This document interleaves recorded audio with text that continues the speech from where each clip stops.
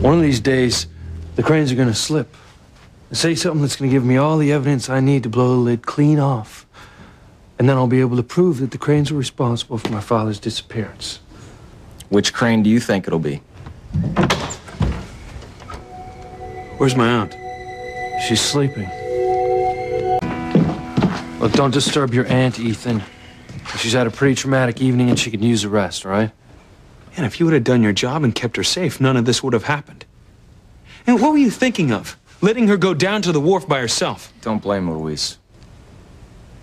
You are supposed to be her bodyguard. You're responsible for her life. Look, if you want to yell at someone, yell at me, okay? I'm the one that took Sheridan down to the wharf. Luis had nothing to do with it. I have asked Chief Bennett over and over again to sign more protection for her. And he lets an amateur guard her? All right, look, pal, for your information, this amateur took a bullet for your Aunt Sheridan. I heard. And I'm grateful for that. But what was she doing at the wharf in the first place? Look, I mean, someone tries to shoot her, and she ends up having to kill him to save your neck, Luis. You're way out of line. I'm out of line? You said yourself she's traumatized. And I will never forgive you if she starts having the... Having what? You know, she had a pretty serious reaction to seeing that corpse. Why? Did she have a similar experience? What, did she see another dead body in the past? What is it, Ethan? I'm gonna check on Sheridan. Make sure she's all right.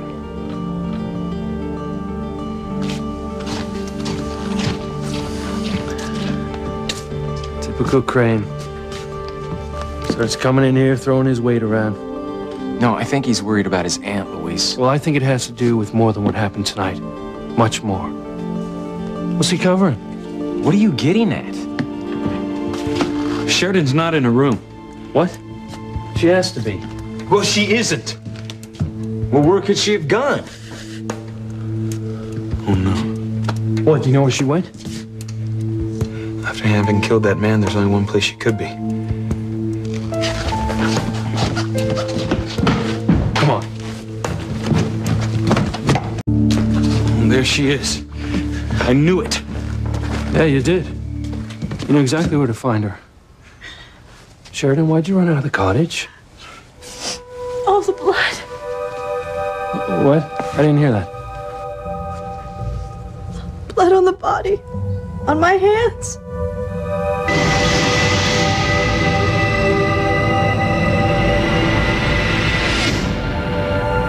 I did it! I killed him! Who, Sheridan? Who'd you kill? Huh? The shooter? It's okay, Sheridan. We're gonna go back to the cottage. Hold on a second. You keep staring at the floor, Sheridan. Why? The blood! The blood! You see blood on the floor? Look, that's enough, Luis. What is it, Sheridan? Why are you so upset? What do you see on the floor? Damn it, Luis, I said that's enough. Can't you see the state she's in? The bloody sheet. Look, I'm taking her back to the cottage. Corpse. His blood is on my hands. Whose blood, Sheridan? The corpse from the alley? Look, stop this, Luis. And can't you see she's sleepwalking? Sleepwalking? Why would she come here in her sleep, Ethan? Just let it go, Luis. Sheridan, can you hear me? Why are you staring at the floor like you're seeing something? What is it, Sheridan?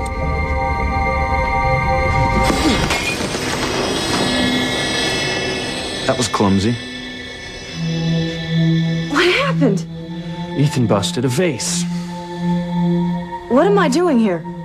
Well, you were sleepwalking. You were talking about a bloody corpse and blood on your hands, and you were staring at the floor like you were seeing something there. Now, what's going on, Sheridan? Damn it, Luis, I won't let you do that. I won't let you question her. Come on, Sheridan. What the hell is going on?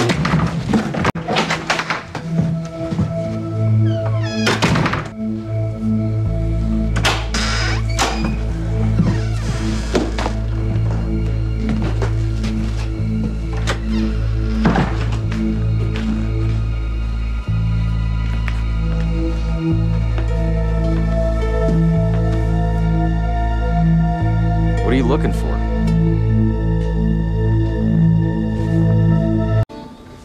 What are you looking for? I'm not sure. Sheridan was staring at this spot on the floor. Why do you think she came in here in her sleep? I don't know. Maybe she was having a bad dream about killing the shooter and didn't know where she was going and ended up here. Could be. Then why was Ethan so hot to get her out of here before I could question her? Because Sheridan was in bad shape. He was worried about her. I think there's something more to it than that, Hank. Oh, Luis, you are way off. Okay? I mean, Sheridan shot a man tonight. She was having a reaction. Who wouldn't? Oh, if it was anyone else, I'd agree with you. Sheridan's a crane. You never know where they're coming from. You hear that? Hear what? It's like you can almost hear the secrets in this room. Cranes are full of secrets. They're always plotting, getting back at their enemies, real and imagined. You know, maybe that's what happened to my father. Maybe he got too close to the Crane secrets, and they had to get rid of him.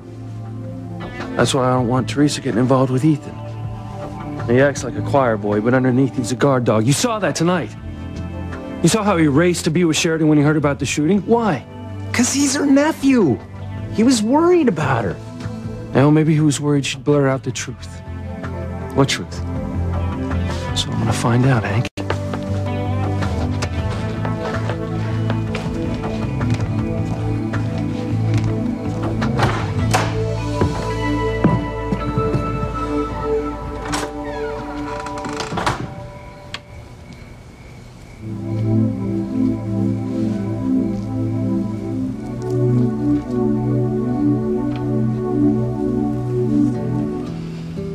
You are keeping a secret, Ethan.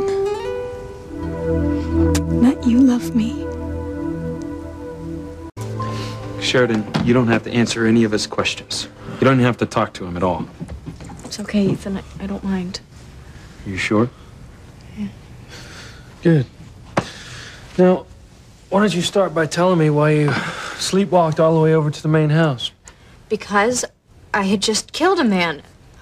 I was having a dream about it and seeing that bloody sheet over him in the alley. And when you found me in the main house, I had no idea where I was. How could you? You were having a nightmare. Let her tell it, okay? There's nothing else to tell. Ethan's right. I was just having a terrible dream about the shooting. All the blood. Satisfied? Well, actually, a couple of things don't add up. Listen, Luis. I think we should call it a night. Sheridan's probably exhausted, so... Yes, I am. All I want to do is get back in bed. You get a good night's rest, and I'll stop by in the morning.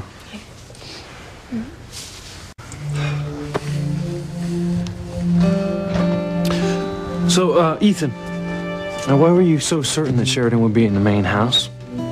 I wasn't certain. I just thought she was looking for me to comfort her. Really? You know, none of this would have happened if you would have done your job. Don't blame Luis. Chief Bennett's gonna get what's coming to him, too. The police board will see to that. But in the meantime, this drug cartel is still after Sheridan, and that's your responsibility. You're supposed to protect her, so make sure you do. Or else. Is that a threat, Ethan? It's a warning. Excuse me.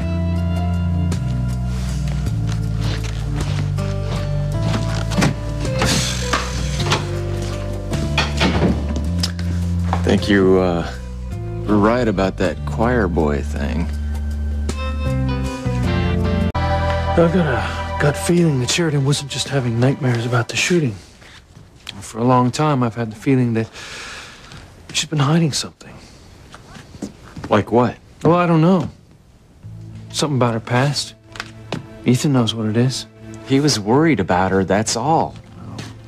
Ethan knew that Sheridan would react the way she did from the shooting.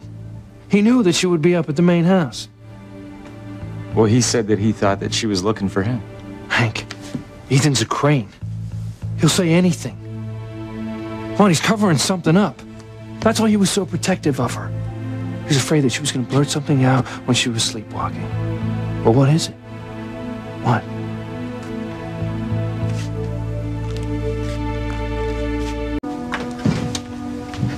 What's that thing? That's the bullet I dug out of this wall. Right here. Like I said, Hank, someone fired a gun in here once. You think it was Sheridan? I don't know. Yet. It's all starting to take shape. Something happened in Sheridan's past. Whatever it was, her family's trying desperately to keep a lid on it. We all have secrets, Luis. Yeah. But Sheridan's was triggered by killing the shooter. By seeing the body under the bloody sheet.